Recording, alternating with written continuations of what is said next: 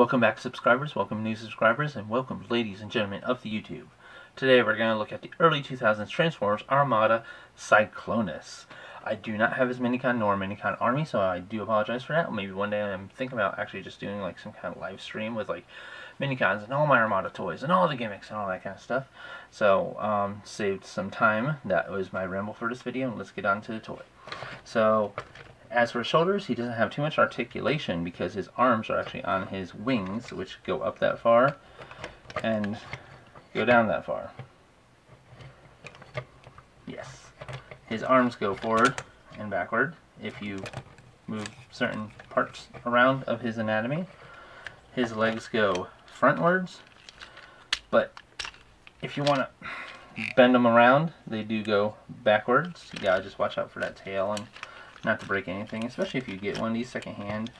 Maybe you don't know if it was played with before you got it, so you might want to watch out just in case there's any fragile parts. And no hand port, no wrist swivel, no feet articulation at all. He's a basic bot, really, but I love him. I had him since he was new. My cousin and her husband gave this to me for Christmas that year when it came out. So before we get on for transformation, this is where you would store his Minicon up front in his gut. And yeah, so one thing I do want to show off. I'll actually show off the molded detail in vehicle mode. That way it'll be more visible.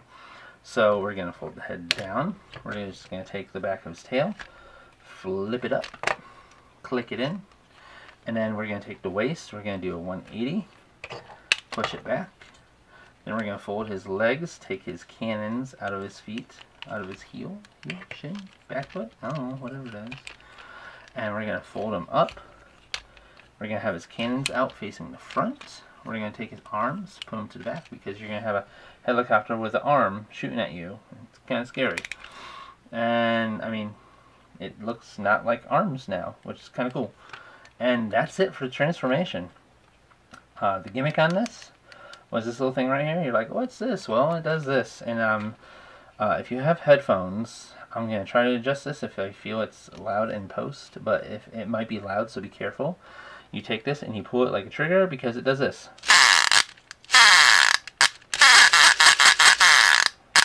It's kind of satisfying in person. You know what I mean if you have one. And you will know what I mean when you get one. So, let's do a little zoomy zoom.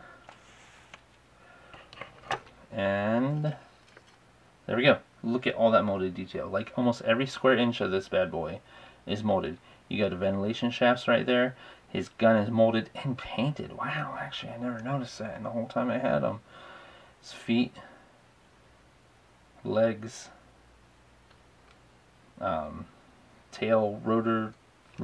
Oh, tail thingy, back wing thingies. He has a jet because all helicopters have jet propulsion in the back. And we got mechanical detail right there. Mechanical detail in his arms. Under his arms. The front of him also has great detail and great paint. His head just looks like some kind of helicopter part when folded in. His propellers also have beautiful molded detail. Look at that. I mean, nice, huh? Very good. Very good indeed. So, that was my short review of Transformers Armada Cyclonus. When I was little, I kind of still didn't understand the whole concept of like new shows and new universes and stuff like that. And I'm like, that's not Cyclonus. Cyclonus is a cool space jet, not a stupid helicopter. But the toy's fantastic. The character actually turned out to be very good.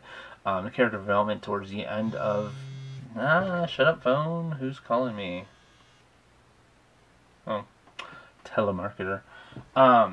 His character development towards the end of the show I thought was pretty good for a character like that. So, anyways, if you liked the short video and if you thought I was pretty good to be in your YouTube feed when you turn on your app or go to www.youtube.com, if you feel like I should show up in your feed, definitely hit subscribe. hit the little bell, I guess, if you're really feeling it. And thank you for watching this video. I always appreciate it.